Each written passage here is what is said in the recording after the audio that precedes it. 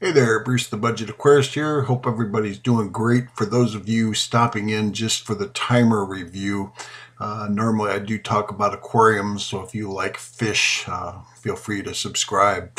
Otherwise, I'm doing this video to talk about the product called My Touchsmart timer. It's very inexpensive, but quality timer in my opinion that works really well. The problem is the instructions are absolutely horrible that come with it. In addition, I've looked at YouTube videos people have made, and I think those are really horrible. So I'm going to try to make a good quality video explaining the use of this quite simple timer for you. Okay guys, I'm putting this right at the beginning at the 1 minute mark because these are the things that are confusing. See that little arrow pointing to the right? That indicates that the right side timer is turned on. But if you notice that arrow is not present on the left side timer, that indicates that timer is not turned on at this time. So if you want to use two timers, then you have to push these buttons, my on time, until that little arrow appears. That indicates that timer is in use. Now this arrow pointing up points to the word clock because that is showing the current time. Over here on the right, you'll notice the word PM, and you do have an AM right below it. That will show up as you scroll through and set the clock. The only time you will see an arrow here pointing up to the word set is if you are setting the time. Now don't panic.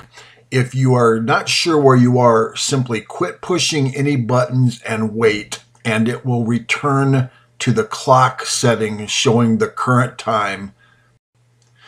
So once again, to try to make clear, the only time you will see an alarm time is if you push my on time or my off time.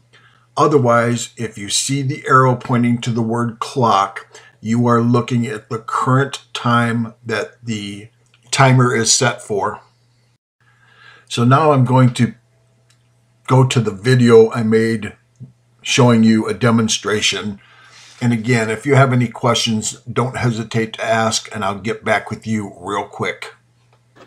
This is the only plug. Now, I use an extension cord and have plugged up to 3 aquarium lights into that. And I don't know how many watts or what this thing's rated at, so I'm not saying overload it.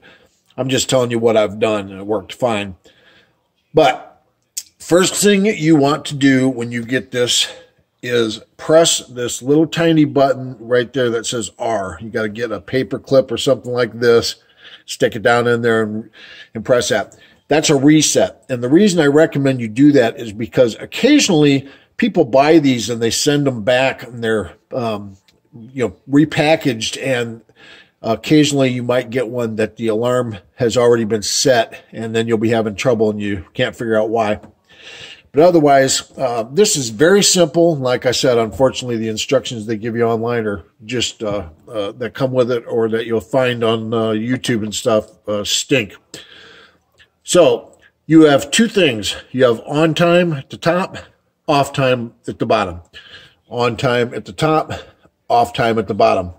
This sets one alarm. This sets another alarm. If you do not want to use this alarm after you have reset it, the on time will show 6 p.m.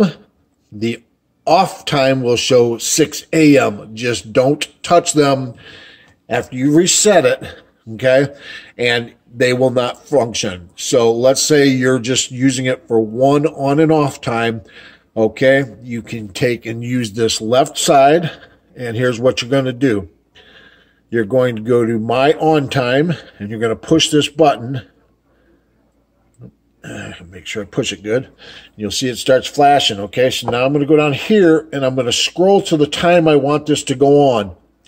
To the right of the numbers that are blinking by, you'll see it says PM. I'm going to take it around to AM. I want to set this timer to go off at 7:30 AM.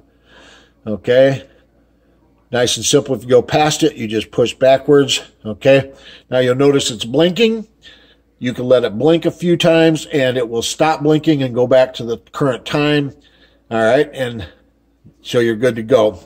Once again, I want to check my thing and make sure my time's right. So I'll press this top button again. There you go. It is set to go on at 7:30. Okay. Now I can go immediately to this off time and push that, and you see it says 12 a.m. So I'm going to take this all the way around to 7:30 p.m., which is the time I want it to go off. You can see it says a.m. to the right of the numbers. Now it's at p.m. Again, I'm going to take it to 7:30. 7:30, hit it. Okay, and there you go. It blinks a few times, and then it returns to the clock. Okay, guys, this is important, and I've gone back to the photo just more to keep your attention. The problem is if you have, let's say, a light plugged into this, and you are within the time frame that you set to have it go on and off, but it does not go on. What's the reason? It's real simple. You then need to push this up arrow button, scroll around the clock 24 hours, and go back and set the current time again. That fools the clock into going past your off and then your on time and clicking the mechanism that will allow power to your item.